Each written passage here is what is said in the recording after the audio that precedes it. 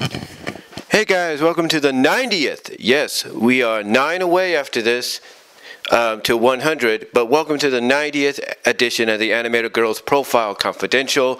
And the title basically says it best who we're talking about.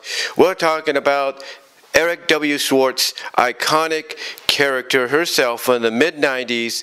She grew up with the internet. We're talking about Sabrina. Now, you might say to yourself, why is Sabrina qualified for this?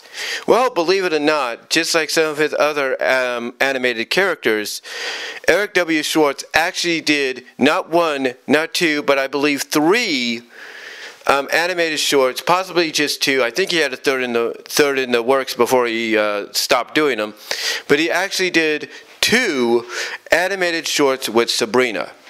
One basically is a very popular one done in the early to mid 2000s called Remote Possibilities, and the other is called Plight of the Artist, which was the first one he did around the mid to late 90s.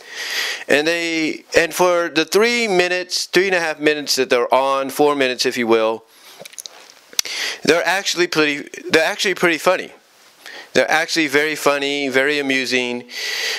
Basically, the synopsis for each are this.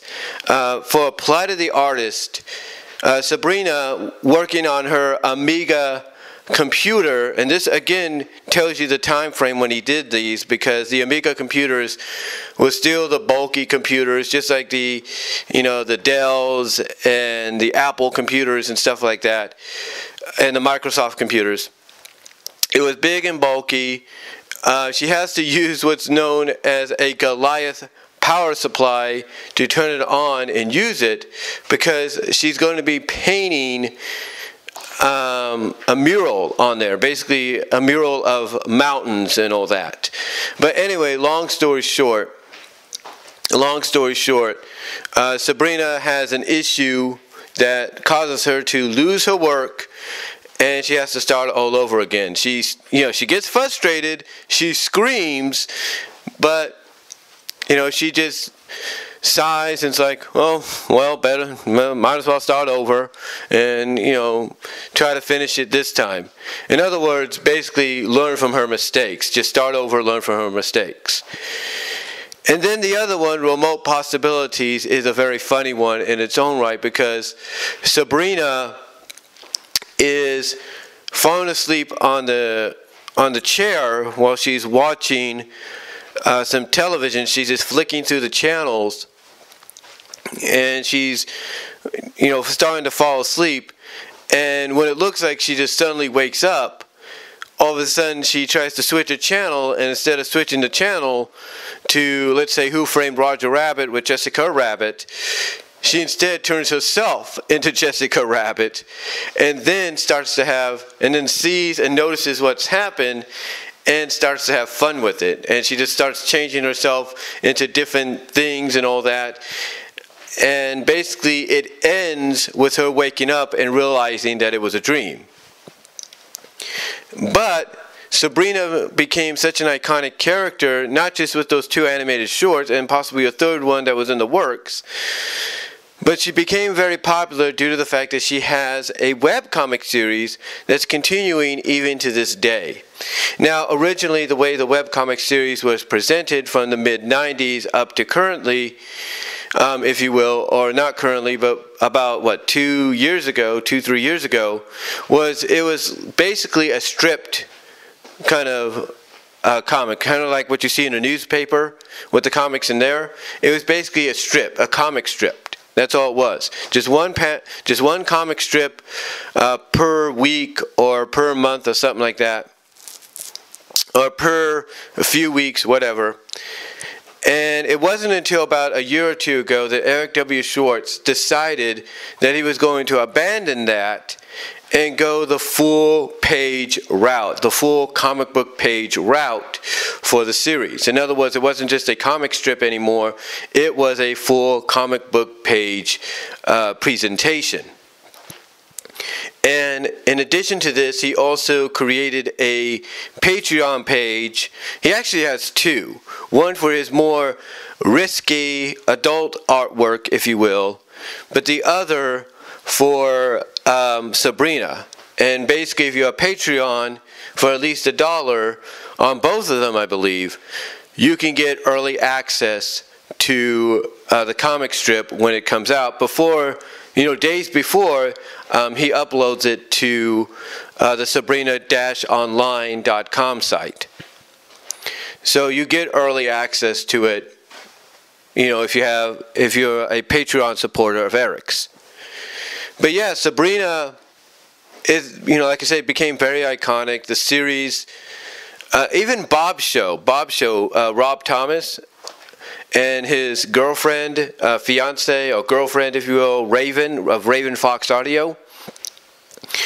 They are fans of Sabrina and Zigzag and all the characters related, and they just can't get enough of it, and they've enjoyed it, and they love the direction that it's going in, just like a lot of people do. In fact, Media Hunter Isaac did a review on the Sabrina series, and he kind of enjoyed it. Others have talked about Sabrina, but I'm surprised, unless I guess it gets Patreoned, I'm surprised Linkara hasn't talked about it yet, because I'm assuring you this, once he does, he'll probably get a kick out of it himself. He'll probably enjoy it himself. So, again, I'm kind of surprised he didn't tackle it yet, but maybe in 2021 he'll do it. Because, hey, if 2020 has proven anything, the 2020s are going to be a decade of the unexpected. So, I wouldn't be surprised if maybe he does end up reviewing Sabrina down the line, because there's there's 3 volumes that Eric released onto actual hardcover books, or actually published into hardcover books. The first one chronicles the first 9 to 10 years, and then the second one chronicles the next 9 to 10 years, and then the third one, which is called Baby Steps, chronicles the entire pregnancy that Sabrina is going through before giving birth to her and RC's daughter, Danielle. So, yeah, there are 3 books that he has released that contain stories that you can find on the Sabrina-Online.com website. But yeah, Sabrina, Sabrina overall as a character, she is funny. She is relatable in some ways. She has gone through a lot, I'll tell you that. I mean, there are some moments that were actually pretty dark for the series that I think a lot of people were surprised Eric W. Schwartz went down with Sabrina. But thankfully recovered from that and went back to the more comedic routes, with her. And there are moments that have been, tender and nice, very accomplishing moments, easy for me to say, accomplishing moments. There have been moments to where, again, she's been kind of humbled, she's kind of been embarrassed, humiliated, even if by her own accord. And again, there have been some moments of happiness, like I said, her marriage to RC, the birth of her daughter Danielle, stuff like that. And again, like I said, she's had her moments, both good and bad and embarrassing. In fact, one that's embarrassing in the eyes of a lot of people is, again, in the early portion of the book. It's around, I'm guessing, I'll have to look at it, but basically it's a little after Sabrina gets hired on at Double Z Studios as a computer technician, programmer, whatever. And Zigzag, who's the boss and one of the stars there, takes a liking to Sabrina. And pretty much there's a moment, and it's very iconic, where Sabrina basically lets it be known, hey, I don't know what you're thinking, but I'm not that kind of a girl.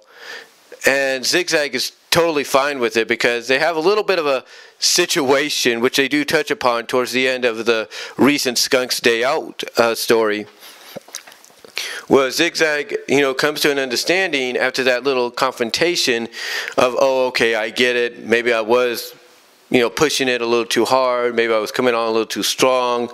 I didn't realize. Basically, Zigzag shows understanding that, hey, maybe not everybody is willing to, get to, hit me up or take my offer of getting it on. And what's interesting, though, and how this ties into one of Sabrina's embarrassing moments, is the fact that Zigzag, is willing to sleep on the cot. Hotels bring cots and all that just in case there's extra beds. And she's willing to sleep on there by herself, but she can't because she's always used to snuggling up to somebody. So what she does, because Sabrina is in such a deep sleep, she thinks to herself, okay, we have an understanding now. We're cool. We're friends. I get it. But maybe she won't mind if I just snuggle up and that's it, nothing else. And you would think, okay, that's fine. Share a bed together, nothing happens. Even if you have to, hold each other or whatever, nothing happens. That's cool. How this ties into an embarrassing moment for Sabrina is she's dreaming about making out with RC in bed. And but you know how they exaggerate in cartoons, and I don't know if this happens in real life, but you know how they exaggerate in cartoons and maybe even live action, how someone will dream and suddenly they'll just start moving around while they're dreaming, thinking they're doing something. Well, Sabrina is put into that scenario to where she's thinking she's making out with RC in bed, and when she leans in for a kiss on him, what she's actually doing is kissing Zigzag, and Zigzag has to wake her up, says, Sabrina, wake up. What are you doing? It's like she has to be the one to get Sabrina to wake up and kind of like realize and make her realize what she's doing. And Sabrina looks at, wakes up in shock, sees what's happened, and is like totally embarrassed. She's like, oh, crud. So again, it's one of her own humiliating, if not embarrassing moments that she puts on herself. It's at her own hands and everything. But again, so these are the kind of moments and scenarios and stories that make Sabrina such a very popular character in the eyes of a lot of fans. And I'm sure, like a lot of fans, I'm surprised that no animated studio yet has picked up on giving this girl a series. This character, Sabrina, and the characters associated, they need a series. They need an animated series. And I think, again, I've said this before, I think Netflix, Amazon Prime, Hulu, maybe even Apple Plus TV, HBO Max, they are the kind of services that I believe would take a show like, would take on the idea of distributing and showcasing an animated series based on the Sabrina webcomics. I mean, if you want a good example of Netflix doing that, check out Kibo. Kibo recently did it, and Kibo was based on a webcomic.